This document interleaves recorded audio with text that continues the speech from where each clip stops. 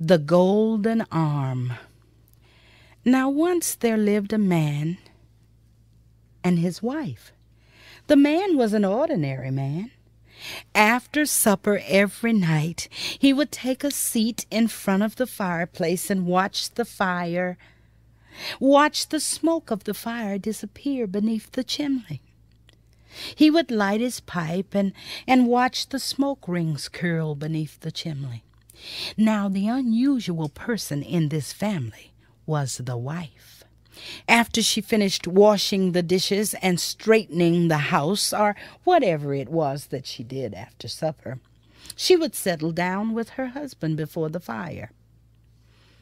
She would take into her right hand a very soft cloth.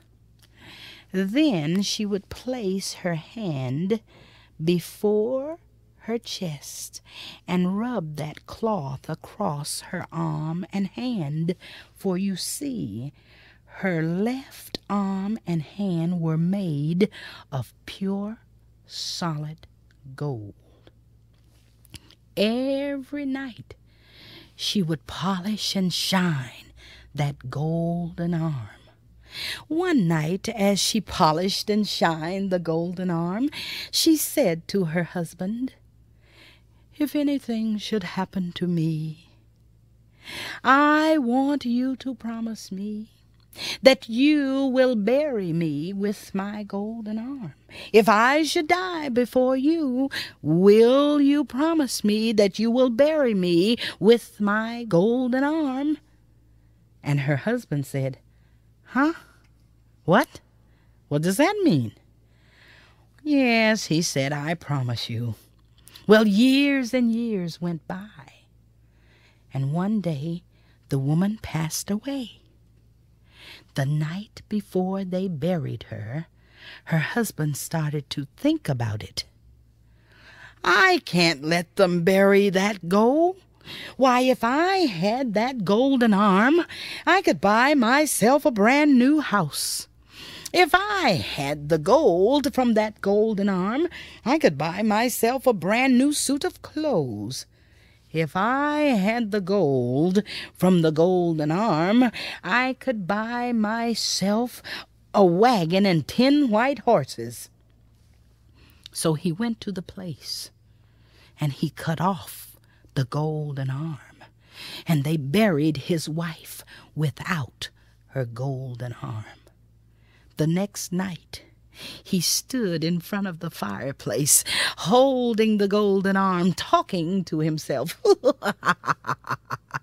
"I've got the gold from the golden arm. I shall buy myself a brand new house. I shall buy myself a wagon and 20 white horses. I shall buy myself a brand new suit of clothes." And just then he looked up through the window, and the sky that had been so bright and blue with stars was now dark, dark, dark. And all of a sudden, the wind started to blow harder and harder and harder. And over the sound of the wind, he heard, "Where's my golden arm?" "Oh," said he, "who is that?" "Oh," he said, "it's just my imagination. There's nobody there."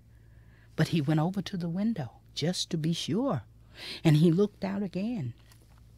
And the sky was darker and darker, and the wind blew harder and harder, and the voice was louder and louder.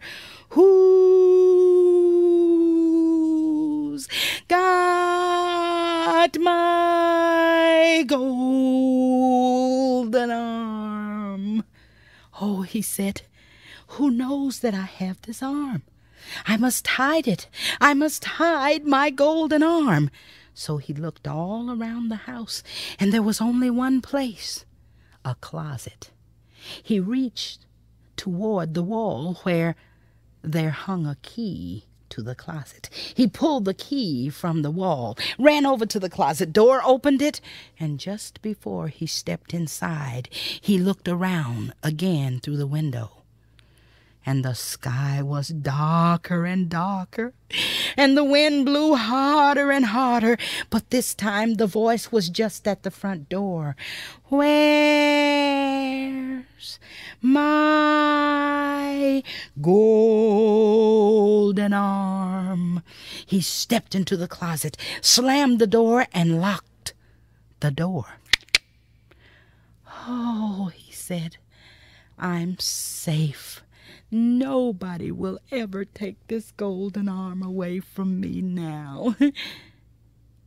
But then he realized that inside the closet it was dark, dark, dark.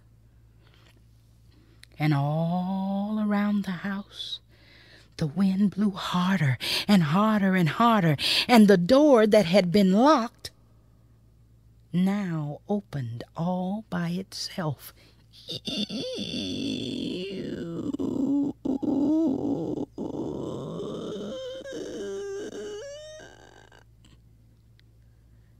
And he could hear the voice coming across the room.